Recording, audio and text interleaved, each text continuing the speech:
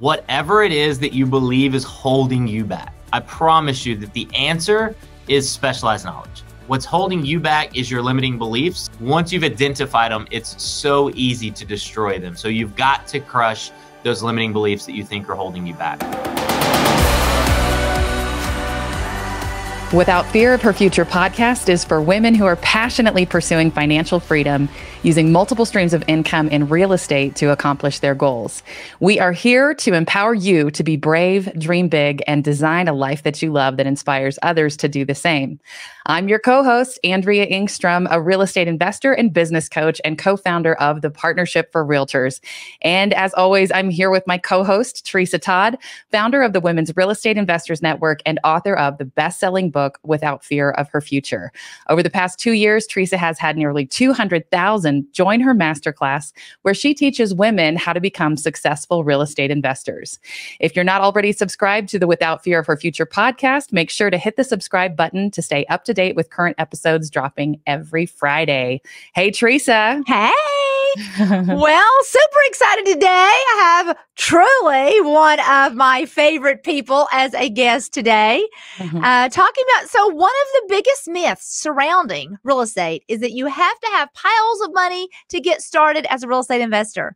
And it's just not true. So we have my son, Kelton Todd, a real estate expert investor and coach for the Women's Real Estate Investors Network, here to talk about 5 different ways to use other people's money to get started in investing. So, Kelton, welcome. Hello. Thank you so much. I'm excited to be here. Well, yes. This is my youngest son, and he is, along with his 2 brothers, the reason that I am here today. They talked me into leaving a 25-year career and becoming a real estate investor, and everything I know, they have taught me. So, but I want you to hear from Kelton. I want you to tell us, Kelton, about your experience as a real estate investor and how you got started in the business. Yeah, there's a long story, but I'll try to make just a short story out of it. Basically, I was working a 9-to-5. I had gone to college and gotten on my student loan debts and went and got a job and was, on Sid's 30-year plan to get them paid off and build up a retirement account and live the American dream. And there was a girl that I had been chasing since I was in high school that was going to study abroad. And I just decided that I wasn't going to miss out on that opportunity to chase after my dreams and chase after her. And so I started doing some research and figured out what in the heck can I do to get out of the 9-to-5 rat race, corporate America. And much to my mom's disappointment, I quit my job and started pursuing real estate investing full time. Yep, that is so true. I was like, what are you doing? You went to college all these years. You have insurance. You had all the things. And I am so glad that he didn't take my advice. So glad. So a lot of people are afraid to start investing in real estate because they do not have big stacks of cash laying around. So what would you say to those people?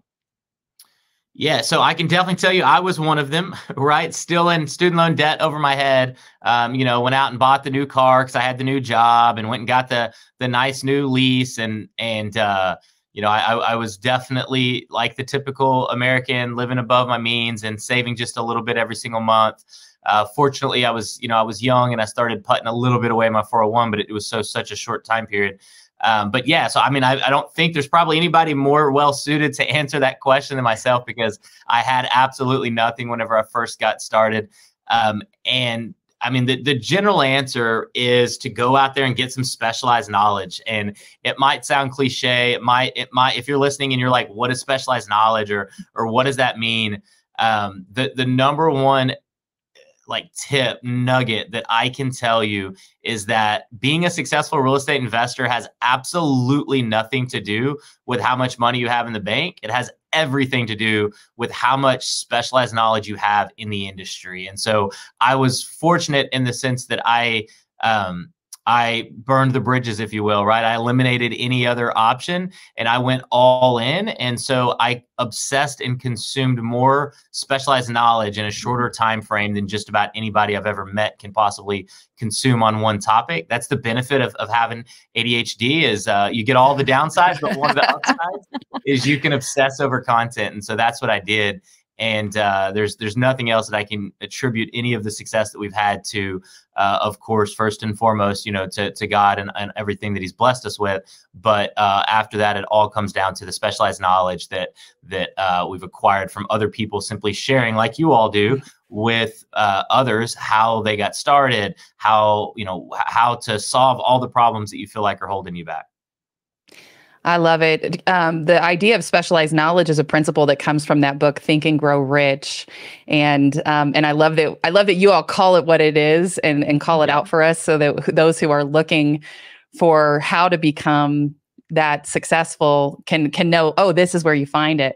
But today's call is going to be very educational because, Kelton, we know that you're a coach, you're an amazing coach, and you're a teacher at heart. And so we're looking for some education today. Let's dig in on what are those 5 of the ways, because there's lots of ways, but we're going to talk about 5 specific ways today. But what are the ways that we can use other people's money to invest in real estate? Yeah. So real quick, I just got to hit on something that you just said. And I just do this for people listening, right? Like, even whenever you say, like, Kelton, you're a coach. And whenever I hear that, it's so interesting just to put that into perspective again, just to give some insight about, like what qualifies me to be a coach or why I'm a coach. I think this will be helpful for your audience to know that one of the reasons that I do believe I make a good coach is, again, a limitation, right? I do have ADHD. I do have this obsessive, like I get really obsessed over content and ideas and learning about them and figuring them out. And so the only reason that I believe that I am a good teacher and I'm able to help people understand this is because I'm not sharing any information that is mine, right? I didn't create this. I didn't invent this. This isn't my specialized knowledge. This is industry-wide specialized knowledge that I just got obsessed with studying and learning. And so everything that I'll be sharing with you today or at any point in time, if you ever hear me sharing on real estate, it's simply information that I've learned from other people. And then the last thing I wanted to say on that is, I'll share a story from time to time with people, and we don't have time today, but I'll just kind of give you the bullet points of it. And that's, I actually learned that I was a good teacher because I failed all of my classes one semester. And after failing all of those classes, I got kicked out of my university and I eventually got let back in on a variance. And the only way that I could graduate was if I passed all of my classes. And I ended up making straight A's that next semester in all those classes that I failed all at the same time. And I share that with you because I didn't know I was a teacher. I didn't even know I was a student of success. I didn't even know that I was a student until I had to be, until it all got put on the line. And all of a sudden I found myself teaching all the other kids and getting frustrated that they couldn't understand it, the same topic and content that I failed this semester before. So it's not because I'm smarter than the average person or I'm more intelligent or I'm this gifted, speaker or teacher. It simply comes from a place of humble knowing that if you just go out there, the information's out there. And then I'm passionate about real estate investing and sharing with other people this information that has completely changed my life and generations and generations and generations, all from just what we call specialized knowledge. I love it. So much of success is just the practicing of proven principles. And so I love that you teach and you coach on things that are proven principles, but you don't just coach and teach. You've actually done these things. You've put them into practice and have real life experience that you draw from. So tell us, what are those 5 ways that people can invest with other people's money? Because a lot of people show up to a class about real estate and they're like, I don't have money. That's why I'm here. I want money. So how do we do this? How do we get started? Yeah, so there's multiple different ways. I think, there's, if I were going to say what are the main 5, right? I would definitely say wholesaling is one of the quickest and easiest ways to get started using 100% of other people's money.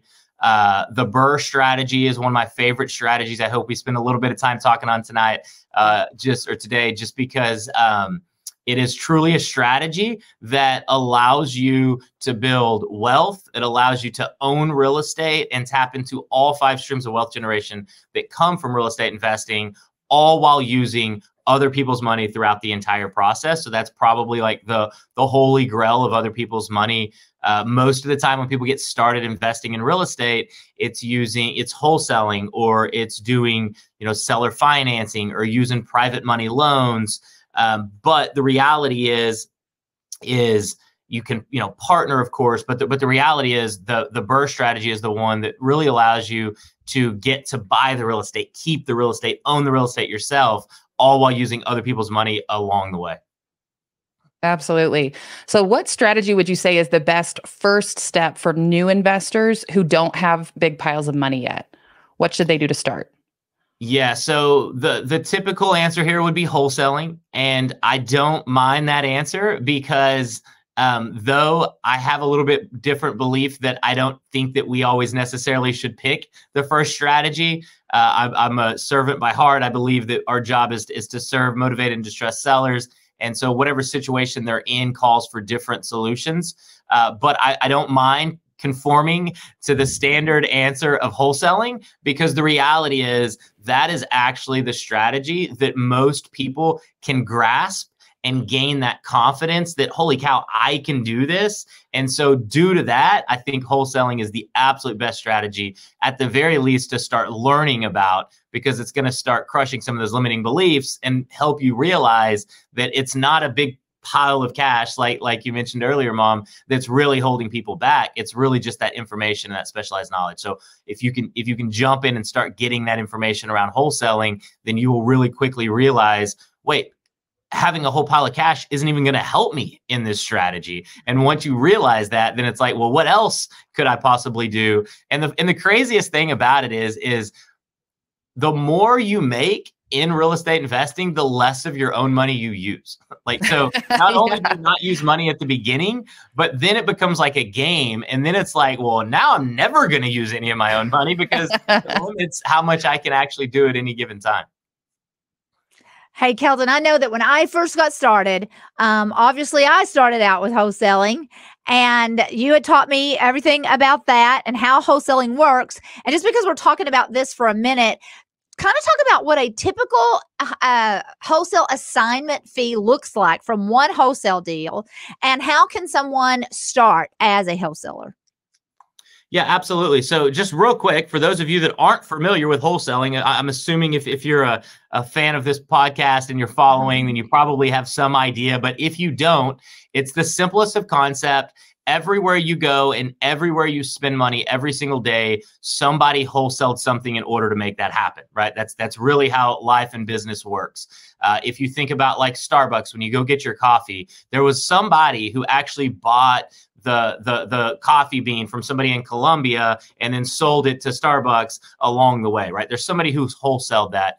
I'm not familiar enough with Starbucks business model. That one might not be 100% accurate, but generally speaking, we get it. Yeah, exactly. Generally speaking. So real estate investing is no difference, right? We go and use our specialized knowledge to go directly to the homeowners and sellers that are in a motivated and distressed situation. And we put their property under contract. And then after we have that property under contract, we simply go and market that contract to sell the rights to that contract to another investor who maybe has a little less time or energy on their hands, but is still looking to get a good investment deal.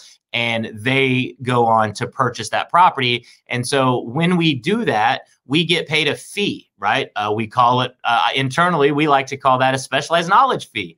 But it's basically a wholesale fee where you get compensated for your work for going out and finding that opportunity and solving that problem. And so we call it the end buyer, the person that you take the contract to and buys the property ultimately from the original seller that you spoke with. Your fee is added to that purchase price. And so the industry average ranges from $5,000 to $20,000. But those numbers are a little bit skewed because of these nationwide companies that just charge a flat $5K. But the reality is the vast majority of us that are actually wholesaling, our average wholesale fee is about $20,000. And so you'll have some that are $10,000, and we've had some that are over $100,000, which is crazy. But the average comes out to about $20,000. Yes, I love it. So let's talk about the BRRRR strategy now. We promised earlier to spend a little bit of time on this. So explain the BRRRR strategy to our beginners listeners. Yeah, so the BRRRR strategy is intended, and this is a really cool strategy that hasn't always been around. As a matter of fact, hasn't even always been around since I've been investing, and that's only been about 8 to almost 9 years now. And so it's one of the reasons that I'm so passionate about it is because it solves a problem that existed in the industry for a really long time. You could always do like the foundational principles of it, but the actual financing wasn't around to allow the everyday average, person to be able to capitalize on it. So the long and short of it is whenever we go out and buy a rental property, we've got to put 15 to 20% down. And a lot of people don't quite always understand that because they think, well, I just bought a house a few years ago and I only had to put 3% down or 5% down. Right. Well, that's because it's your primary residence. And we have government-backed loan programs that are designed to help, the American dream, that are designed to help the average American get into a home that they can live in and be proud of. Once you go to buy an additional home or an investment property is what we call it, meaning it's not your primary residence, the banks are almost always going to require a minimum of 15 to 20% down, which is why a lot of your audience may have that mindset of like, well, I would love to invest in real estate, but I can't because I don't have this huge pile of cash laying around, right? Which we hear that all the time. That's a super common misconception. As a matter of fact, it's such a misconception that I'll actually go on a tangent real quick. It's actually the opposite. So if you don't have a pile of cash laying around, then you need to start investing in real estate even more. Right. Like that's what's crazy is I've met so many people that worked their whole life, retired, got this nest egg, and then they start investing in real estate. And every single time, the first thing they say is like, why did I wait? Like, this is crazy. Why did I wait? And here's an analogy that may resonate with some of your audience here, may not, but let's just say that you worked your whole life and you saved up and you had $500,000 in your retirement account. Okay. So you had $500,000 in your retirement account. And you said, okay, now I've got this pile of cash. Now I'm going to go become a real estate investor.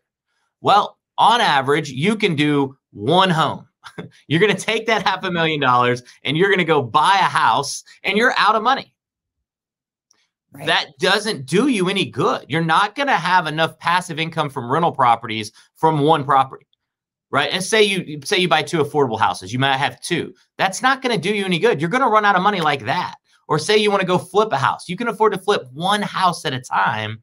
When you start to gain specialized knowledge, you realize you can flip multiple houses at a time using other people's money. And so the reality is you actually need it even more if you don't have that pile of cash. But even if you do have that pile of cash, even if it's $5 million, right, that you have saved up, you're going to run out of that money. And to be honest with you, if somebody has $5 million that they wanted to use all in real estate investing right now, they'll make less on that in one given month than I will any given month using none of my own money, right? Like, so once you understand that concept, you realize stop waiting. Like, waiting is the enemy of success, right? That is what's going to keep you from going out there and being successful, is prolonging this or thinking that you need to wait till you go out there and get a bunch of money. Getting back off that tangent that I had to go on down real quick there. So the BRRRR strategy, again, prime example. The first step in the BRRRR strategy is to go out and buy a house. And again, how do we buy that house? Well, we use other people's money to buy the house, right? And so when we buy that property, typically we have to put 15 to 20% down if we're going to go buy an investment property. Well, in the BRRRR strategy, we actually go and borrow all the money to buy the house, right? So instead of just borrowing 80% of the money and putting 20% of our own money down, we go and we borrow all the money to buy the house. And we're now purchasing a house with cash. Well, the benefit of purchasing a house with cash is you now get to be the buyer to remember all those wholesalers that we talked about a minute ago that go and find those cheap properties, those motivated and distressed sellers, and get them under contract. They bring those to us and we buy those contracts from them at a discount with the cash that we just borrowed from somebody else. So that's the beautiful part is we're using someone else's money, but we're paying all cash. So we buy these properties at about a 20% discount. And there's a plethora. There's an unlimited amount of these deals every single month that you can buy. Every single month, I analyze more deals than I could even begin to purchase in any given month, because there's always more wholesalers, because that's like the first and easiest step. So there's always more wholesalers that have deals than there are in buyers with cash in hand ready to go. And so we kind of get the cream of the crop. We get to pick and choose what are the best properties that I can buy, and we're buying them at about a 20% discount. So we use the money that we borrowed, and we purchase that home for what we call 80 cents on the dollar. So we buy the house at a discount for about 80% of what it's worth. We renovate the home. And now that the home is cleaned up, because all these properties that we're talking about need a little bit of work, which actually is a benefit when you're doing the BRRRR strategy, because now your rental property is going to be all fixed up. But you buy the house, you fix the house up, then you rent that property out. So we rent it out to renters that are going to stay there every single month and pay the rent every single month. And once we've done those steps, now we go back to that same bank that was going to give us an 80% loan, but require us to put 20% down. Well, now we just go to them and refinance the property. Well, when you're refinancing, there's not a minimum down payment because you already own the home. So they will refinance the full 80%, which is what we borrowed from someone else to buy it to begin with. We pay that original lender off, and we now own that home with a brand new loan that is a 30-year loan, fixed interest rate, where it cost us less every single month than our tenant is going to pay to live in the house. So now, not only do we own the home, we own the asset. We didn't use any of our own money. We borrowed some money from one person, bought it, fixed it up, borrowed money from somebody else to pay that first person back. And we now own the home and didn't have to put any of our own capital in that property. But now we sit back and we enjoy all the benefits of owning real estate, which, everybody knows value of properties go up every single month. So my property is appreciating every single month. The amount I owe on that mortgage goes down every month because my renter goes and works their butt off every single month. And the first bill they pay is that rent that goes and pays down the loan that I have on that property.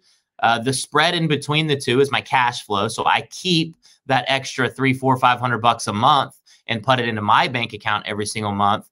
But then I also get added benefits like tax benefits. There's countless tax benefits from investing in real estate.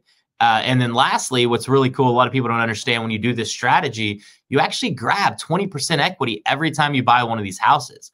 So I helped somebody who had a little retirement account go out and spend their retirement account buying some houses doing this strategy. It's not a strategy I typically recommend, but my first thing was like, all right, let's get rid of this money you have to get you out of this mindset. Like, let's go blow it buying real estate, because I got to get you in the broke mindset of I don't have money to learn how to really leverage other people's money. But the first thing that they did when they did that is doubled that savings account, because they were putting 20% down every house they bought. And so they were getting 20% equity and putting 20% down. So they had 40% equity. But even if you don't put any of your own money down, you gain 20% equity every time you buy a house. That's one of the fastest ways. I would imagine that a lot of your audience probably doesn't even have a net worth yet, right? Mm-hmm. Like they probably have more debt than they do assets. And the quickest way to get a positive net worth is go start buying assets where you're gaining equity every time you buy one of those houses. Mm-hmm. Okay, so I have a hard question here. And yes. you're very experienced, so I'm going to throw it at you. So if you buy an 80-cent deal and then you have to pay because you're doing it with other people's money, and then there's points and interest, because that's, I assume you're talking about a private money loan or something like that, right? Right. So then you go to refinance it. Part of what I've seen people running into is that they have to pay, like, the money that is the points and interest they have to pay means that there's not 20% equity when they go to refinance, and so they have to bring money to closing. So how do you recommend people avoid that? Yeah, I love it. So before I answer the question, and I'm hoping that this is really hard to follow. I'm a whiteboard person, right? Like I'm a visual person, so I can't learn very well without a whiteboard. But bear with me because I don't have a whiteboard to show you. But here's, before I answer the question, I'm going to tell you something really exciting. So the most exciting part is we definitely have an answer for that. And what you will start to learn when it comes to investing in real estate is there's always an answer to your problem. There's always an answer to your problem. There's countless people who have spent countless days and hours and nights and years solving these exact problems as they arise. And so it's exciting to, when you start to learn, like if you're out there and you're just wanting to learn about real estate investing, or you're like interested of like, is real estate investing for me or not? I want you to really pay attention to what I'm about to tell you. Specialized knowledge, i.e. that information, is literally the answer to all of the problems that you think is holding you back, right? And so as you get started, you have all of these doubts, we call them limiting beliefs, that you believe you need a wad of cash, or you believe you need perfect credit, or you believe you need experience in construction. There's all these doubts that you have, when the reality is you don't need any of those. You just need somebody who understands the specialized knowledge that will guide you through the process. Wink, wink. I hear Mom does a pretty good job of that. I think that Investors Network does a really good job of that. But that's the reality. And so I want to share that with you, because a lot of times we'll sit here and answer question after question, but then people think, oh, but they didn't answer this one problem, and so I can't do it. And I'm telling you, it doesn't matter what your problem is. There's always a solution to it. It may not always be the answer you want, but there's always an answer to the problem that you believe is holding you back. So the answer to that question, Andrea, of, all right, if I have to borrow the money from somebody else, right? Because we're just naturally assuming that you're borrowing that money from somebody else. You can also borrow that money from yourself, right? And the cool thing is, if you borrow the money from yourself, then you don't have to pay any interest. So all you have to do is have that say that $250,000, you can use that same money over and over and over and over again to do this strategy over and over. So you buy the house, renovate it, rent it out, refinance it. And when you refinance it, you get all your money back, and then go take your money and do it again, right? So I only need one set of $250,000 to go buy 10 houses at $250,000, because when I refinance it, I get all my money back, and I can do it again over and over and over again. But the reality is, the way we like to do this is in scale, right? I don't want to be told I can only do one at a time. I want to go do 5 at a time. So if you're wanting to do more than one at a time, then yeah, you need to borrow that money from somebody else. Well, when you borrow it from somebody else, there's going to be interest that you have to pay. So like you said, when you go to pay it off, you're not only going to owe that 80%, but you're going to go owe that 80% plus interest. So at this point, you have 2 options. One, just go ahead and pay that interest off, right? So if it's a couple of points and you have it for 3 or 4 months while you're renovating it to get it rent ready real quick, then you're going to be looking at paying $5,000, $10,000 in interest, which is really not bad. I'll pay $5,000, $10,000 every time I buy a rental house. But there's those people that are like, hang on, you said 100% of other people's money, right? Like, I don't want to use any of my own money. And so when you get into that mindset of like, okay, I don't want to do any of my own money, then this is what I always have to ask first. Are you willing to do any of your own work? And if you're not willing to use any of your own money, and you're not willing to do any of your own work, then it's not going to work, right? In American economics, we have to either have money or time, right? We can either use money to make money, or we can use specialized knowledge and time to make money. And so if that is you, and you say, look, I don't even want to put 5 or 10 grand down to buy a rental property, then we encourage you to go do that first step, right? So the first step of wholesaling, you go straight to the homeowner. You're buying it now for 70 cents on the dollar. And instead of going and selling it to me and marking it up 10%, you now go borrow that same loan. And when you refinance it for 80%, now not only do you have enough to cover that interest that you were talking about, but you actually oftentimes get money back at closing. Right. Now you get paid to buy rental properties.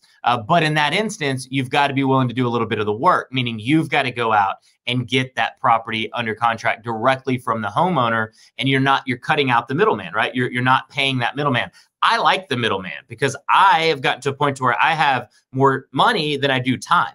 So I would rather have that middleman go do all the work for me. But starting out, remember, I was broke. So I had to do both. I went to go find the property directly myself. Then when I went and refinanced it and I got to pay everybody back and even take a little bit of money home, that is whenever it got really, really exciting and fun.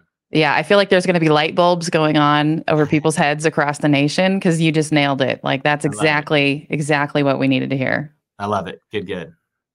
Whew, I love it. I love it. And just really quickly, you keep talking about borrowing money from other people. And I just think that we need to talk just a second about hard money lending and private money lending so that people understand who are these people that just that will loan me money?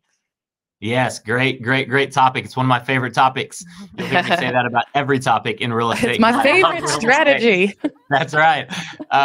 No, so when we say borrowing, private money or hard money loans, the cool thing about business and the way real estate works and business works here, especially in the US, everybody is always looking to find a way to make money with their money. And so once you've saved up your IRA or your 401k or your retirement, or maybe you received a check from like a life insurance policy or whatever it is, an inheritance, whatever it is, when you have that money, most of us are smart enough to not just run out and spend it all, right? It's like, but what do I do with the money? Well, you typically invest it in some time of a retirement account. The average retirement account is paying you about 4.5%, right? And that's over the long run. Because some people are like, hang on, I'm earning 7%. Well, that's cool. Just wait. It's going to change probably in the very, very near future, by the way. But if you average it out over 30 years, you're going to earn about 4.5 to 5% on the high end. And so that's great. There's nothing wrong with that. That's the way the average person does it. In real estate, once we get specialized knowledge, we realize, well, I would rather lend my money to somebody to go buy a property, which is a brick and mortar asset backed by an insurance policy. So we lend money to people to go buy that real estate. And in return, they're paying me double-digit interest rates, right? So they're paying me like 10 to 12% interest on my money. I can grow my money a whole lot faster at 10 to 12% than I can at 4.5, 5%. And I'm not dependent on the economy. I'm not dependent on the stock market. I'm not dependent on a particular company and whether they go bankrupt, because a house can't go bankrupt, right? It can lose value temporarily, but the good news is the house is paid off. And in the long run, historically speaking, 99.99999% of the time, when the value goes down, it will come back up, right? We can't say that about the stock market. And so just by lending my money and earning those 10 to 12% interest, I'm able to make a really good return. Well, spin that around. If you're looking to get started, you would be borrowing from somebody like us now that turns around and has found such success in real estate that now we're not only borrowing money, but we're now lending the money that we've made from all of the deals that we've done from borrowing the money. And so the cool thing is, there is over, I'm going to throw a number out here. Okay. And it's going to blow everybody's mind. There's over $30 trillion sitting in retirement accounts right now. $30 trillion sitting in retirement accounts right now. So trust me, if you're listening to this, you know somebody that has some money in their retirement account. And the cool thing is you don't have to go ask them, right? Just go to your local REIA or meetup or real estate network, and you will find countless people there that want you to borrow money from them. And so this will really help, I believe, your audience to this is something I love to teach our students, and that is make sure that you're not positioning this in the sense of we're used to asking for things. Okay. So the number one thing you have to shift your mind to is you're not borrowing. You're not asking to borrow money as if you're asking your rich uncle for a few $1,000s to pay off some debts, right? That's borrowing. That's asking. This is actually presenting an opportunity. This is going to somebody saying, hey, I know you may not, I know you're probably aware that your money is earning you 4 or 5%, and we're going into this volatile market that anything could happen.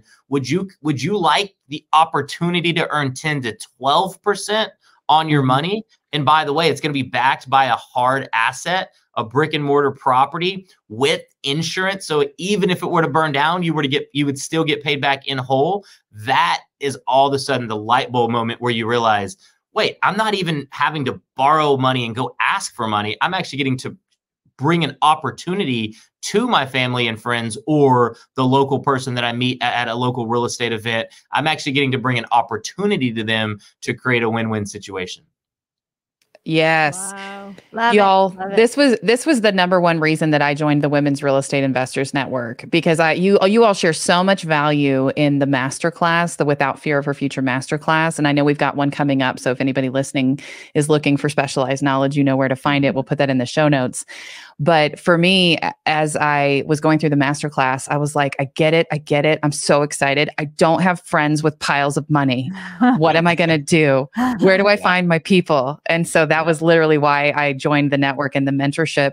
I knew I would get specialized knowledge, but I also knew I would be surrounded by people that were looking for opportunities that I could present them. So love it. I'll tell you this, the first person I ever borrowed money from is still lending me money to this day.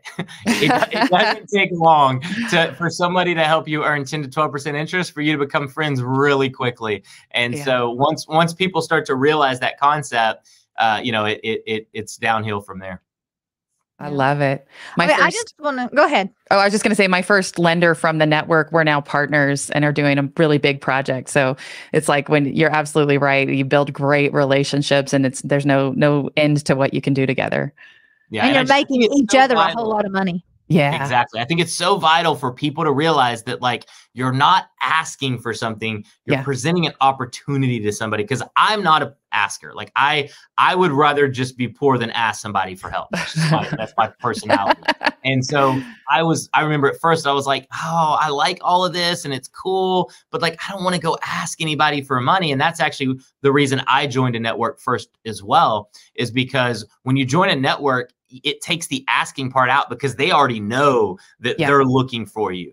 And so now it was a whole lot easier. Well, then one day somebody presented it to me and explained that it's not an ask, it's an offer. And it was a light bulb for me. I was like, oh, I can offer everybody opportunities. So now I offer everybody opportunities. I don't ask anybody for money. Love it. Love it. Okay. There's one other thing that we've been talking about that I know that our listeners are like, okay, it's all great. You're talking about buying these properties at 70% or 80%, but they're looking at the market and they're like, how are they finding these deals at 70 or 80%? So can you take a second to let people know how are we doing this? Absolutely. And this is probably another one of the biggest limiting beliefs that holds people back, because what happens is we watch the HGTV, right? Which I'm guilty of, right? I watched it for years before I got started investing in real estate.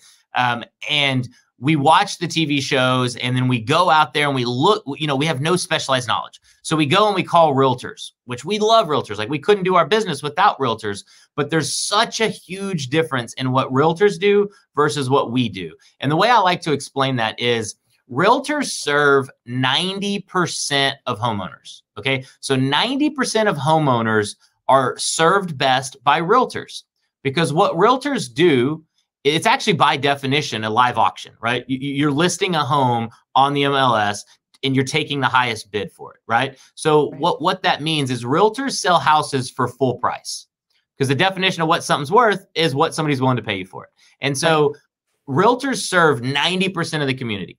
90% of the community is looking to sell their house for full price. And so if you're looking to sell your house for full price, you definitely want to call a realtor. All right. And that's why we have tons of realtors inside our network that are so successful, because now they're not only making money as a realtor, but they're making money as an investor also, because now they get to serve 100% of the community. But for us as real estate investors, we are not looking to serve the 90%ers, right? Those people that have steady jobs, steady income, they've been taking care of their house, those people are best served by realtors. We serve the other 10%, okay? The other 10% are what we often refer to as motivated or distressed sellers, okay? This is somebody who has a house that doesn't have everything cleaned up, perfect, beautiful, ready to list it on the MLS, and time and money to sit back and wait to get it for someone to buy it and go through an inspection and make all the necessary repairs. There's a lot of work that goes into selling a home, and we don't realize it, because for most people, and I hate this statistic, but it's sadly true, for most people, your home is your number one asset. Right. So for you, going and replacing a hot water heater when the inspector comes back and says yours is bad, you don't think anything of it, because you're going to do it whether you would sell the house or not. But when you start looking at somebody who just simply doesn't have the money to pay their rent and is behind on their rent, Now, all of a sudden, inspector says they have to replace the hot water heater. And they're like, well, I didn't even have the money to pay the rent. I definitely can't replace the hot water heater. And now the lender pulls out at the last minute because the home's not loanable. All of a sudden, who's there to serve them? The realtor, all they know to do is to go back and try to sell it to someone else that's going to use the exact same type of financing, and the deal's not going to get done. And as that happens, the seller gets more and more motivated, more and more distressed and behind on their payments. And that's where people like us come in. And we're able to buy those houses all cash, close really quickly, as is, no requirement for having the home to be in loanable condition, no long waiting period. And that's all the difference when you start to realize that, look, we're not competing with realtors and houses that are selling above asking. We're working with people that might be like in a foreclosure situation, or maybe they've gone through a divorce and they went from where there was 2 incomes paying the mortgage.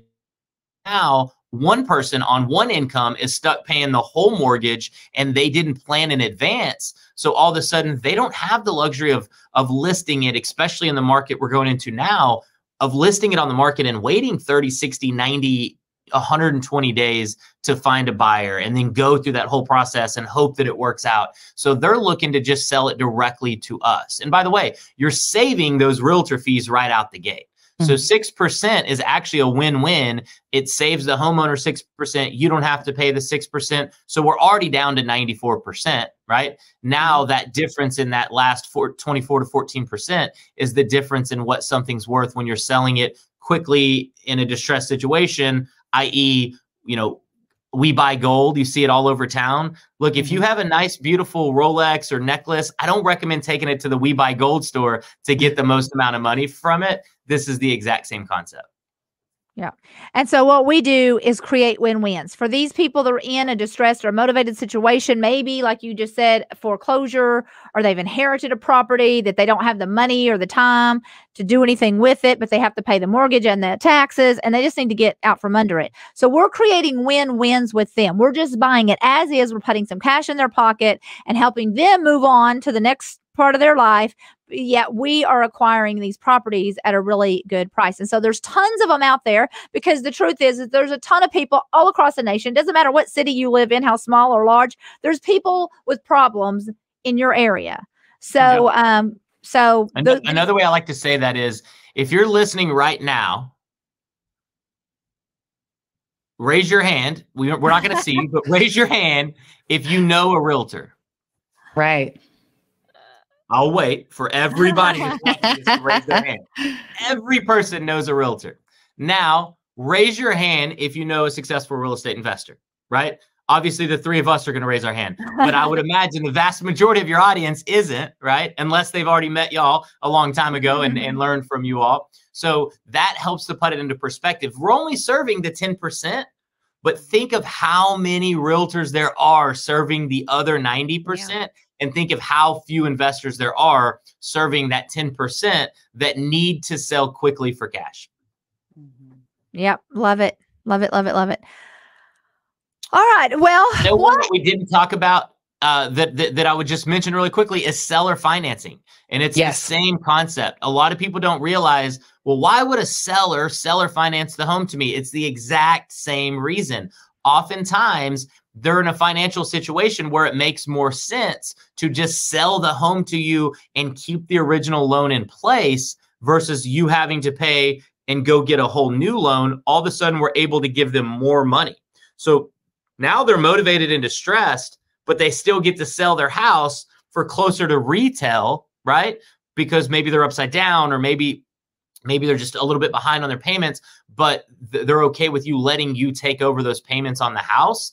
And that's an exciting, exciting strategy, especially going in to the economy that we're looking into in the future right now. There's never been a better time to look into learning about seller financing, subject to wraparound mortgages. These are unique strategies that I know, we teach and y'all teach, because there's so many people that are in these situations that actually will just simply let you take over the existing financing and allow you to buy these houses without even ever going and getting a loan. So here's a question that I get all the time on coaching calls. And so I know this is what everybody's waiting for because they're sitting at home thinking this. How can people who are in an expensive market get started in real estate investing if they don't have the money for a big old down payment? Because a private money lender may not be willing to lend on $1 million property, right? So how do they go that? How do they get started? Yeah, so there's two answers, right? So one, oftentimes we don't think this through all the way, but the reality is if you're in a market where the houses are more expensive, you have to understand that means that the average income in your market is more. So like, for instance, if you're in Texas and you're looking at an average home price of $350,000 to $450,000, well, it's not going to be that unlikely to find somebody that has $350,000 to $450,000 in an IRA and a 401k that wants to lend the money to buy that house. But if you're in California and the average house is $1 million to $1.5 million, it's also equally as likely to find somebody in Santa Barbara that's got $1.5 million in an IRA and 401k. And so really it tends to be in line with, it doesn't really matter where you live.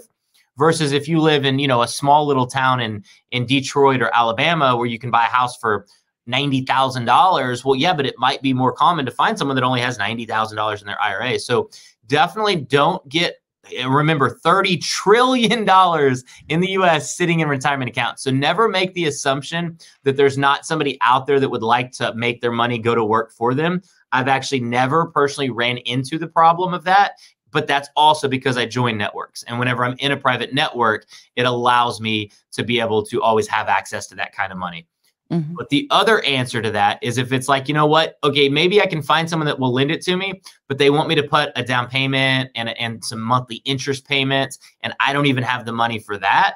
I highly recommend partnering on your first deal. I actually recommend partnering on your first 5 deals, right? I partnered on all of my first deals. To this day, I still partner on a good majority of my deals, if not the vast majority of all of our deals we still partner on. Partnering is one of the absolute best ways to create a win-win situation because we talked about it earlier. You've got a certain subset of people that have time and a certain subset of people that have money.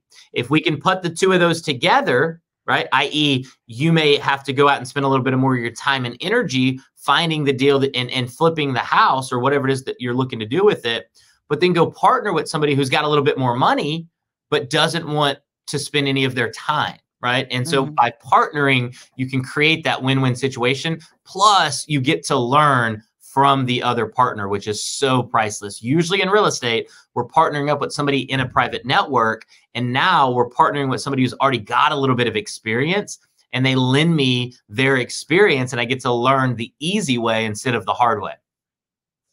Awesome. Love it, love it, love it.